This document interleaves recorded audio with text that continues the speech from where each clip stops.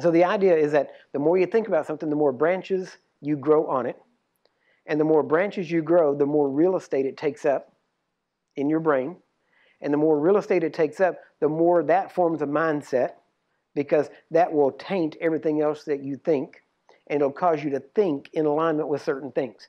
So the key is to think according to the Bible, say what the Bible says, bring up those thoughts, go at it from the positive aspect of who you are in Christ, not who you're going to become, who you are.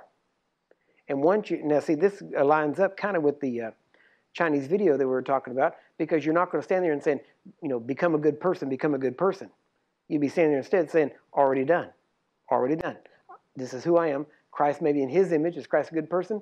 There you go.